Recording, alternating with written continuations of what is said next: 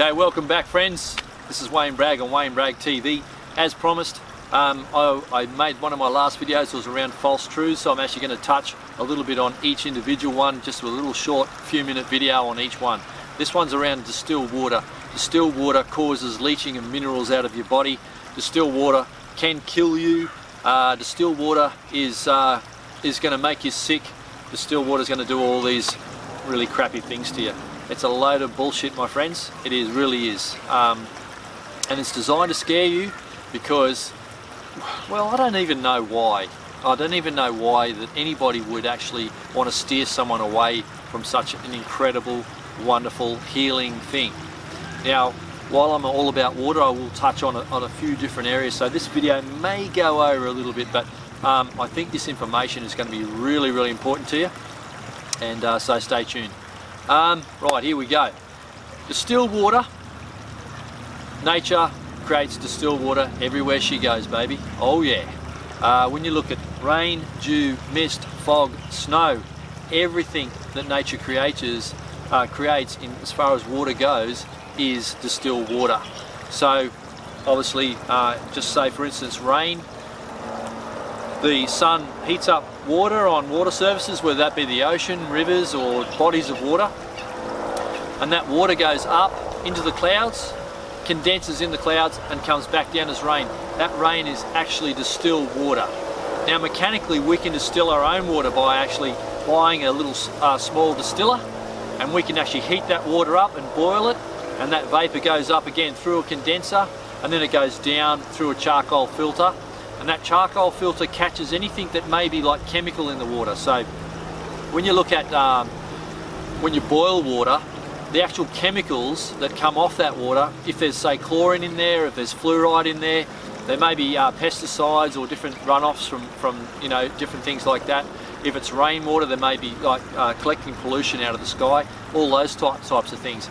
So when you boil something like that, like water in that condition, and it goes up, that vapor also has in it what they call volatile organic compounds. Now those volatile organic compounds can be recondensed, right, in the condenser when you distill the water, and brought back down. So by having a charcoal filter on your distiller, you're actually taking all the volatile inorganic compounds, or volatile organic compounds, sorry, out of that water, because the charcoal acts like a big magnet because it's got a very strong negative charge to it, and all those particles that are not good for us and all those volatile organic compounds all have a very strong positive charge to it, so that charcoal filter just grabs them and grabs the whole lot. So then if you actually have your distilled water at the end of the day, there should be 0 parts per million of anything like that. So you can actually buy a meter called what is it, TDS meter. So it says total dissolved solids in the water, and you should have 0 with distilled water. Okay, while I'm on this subject, water's just such a big thing. I get this question all the time. Wayne, how much water should I drink? Well, that is a very, very good question. And that's going to depend on where you are, what the climate's doing, your activity, what type of food you're eating, how heavy you are, and quite a lot of other factors, okay? Let's just touch on them real quickly, real briefly, because I don't want this video to go over too long. But I think this is a really cool topic. Okay, when you look at water, our body's made up with quite a lot of water, and we store a lot of water, and we have deep water within our cells. Our cells actually store deep water within our cells. So when we drink water, and we drink water regularly, what it's doing is actually just sort of filtering over the top of our cells. Already have water and we've got hydration in there. The water's basically just flushing through, and it's acting more of a cleanser, okay? Now, as far as how much water should you drink, right? If you're eating very high water content foods, so if you're eating a lot of fruit, a lot of vegetables, they're really high in water content, you won't need to drink as much water. But if you're eating meat type products, dairy, and a lot of breads and things like that, which have a very drying, you know, diuretic effect on the body, then you need to drink much more water to flush those out, because also the byproducts of digestion of those products are quite toxic, and then we need more water to flush our system, flush our kidneys, and actually flush through those toxins out of our body. Okay, so there's a couple of things there for you. So I guess how do we know how much to drink? Well, go off how you feel in your mouth. If your mouth's dry, you need more fluids. But do you really need water if your mouth's dry? Let's just touch on this. I believe that distilled water is an absolutely incredible thing that we need for our bodies, and we can use it in two ways. We can't hydrate with distilled water when we take distilled water plain just by itself, because it has a very, very strong negative charge to it, okay? And it has a very, very cleansing effect in the body when it's taken on its own. And that means what it does is it goes through and acts as a flusher. So it will flush things out of your body. Distilled water will flush inorganic minerals out of your body, and inorganic minerals, say, come from rocks, stones, dirt, things like that. So those inorganic minerals can get into our body, and our body has to flush those. So distilled water, with its very strong negative charge, will grab hold of those inorganic minerals, and it will help flush those out of our body.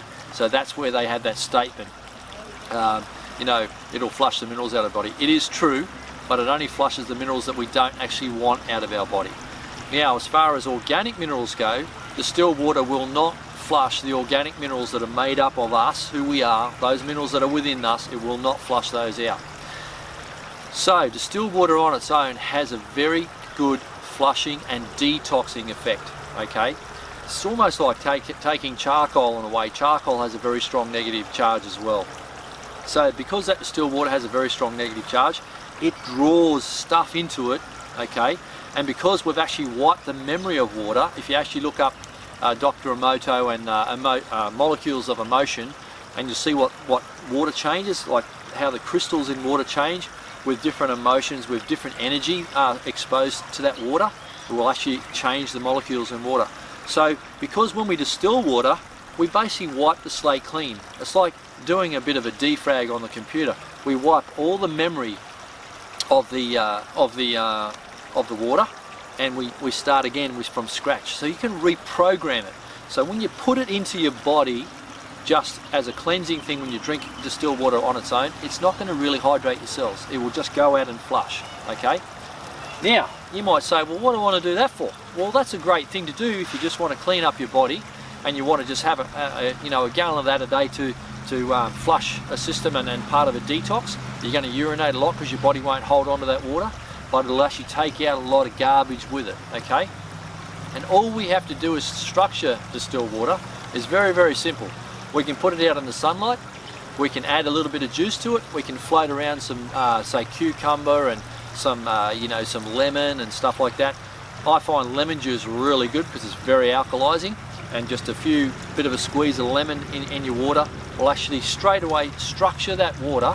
So it'll give your water a structure and an identity, so that your body will then see that water and take it in and hydrate you. So there you go, that's the difference right there. As I said, we can just put some fruit in there, a little bit of juice, a little bit of lemon. We can even use a little bit of Celtic salt or a little bit of Himalayan crystal salt, just a pinch. You don't want too much, and we can just mix that up in there, and that will add the minerals to that, so they'll actually structure that water, because both those salts are actually organic minerals. Our body can actually take those salts into our system. Alright, so that's all I've got to say on distilled water and that myth. I believe it's busted, and it's proof of my own life. So give it a try. Get yourself a distiller. Honestly, when you start drinking distilled water on a regular basis, and you can either structure it or you can actually have it as a detox, depending on what way you want to go. I hope that answered all the questions. If you have any more questions around water, please leave your questions in the comments. When I get those questions, I'll make further videos at a later date. How you going, dog? What are you doing, mate? Got a big dog just coming out to look at me. How you going, son? Hey, how are you, boy? What's going on? Alright guys, thanks for coming. Please subscribe if you like this video, and I'll talk to you again soon. See ya.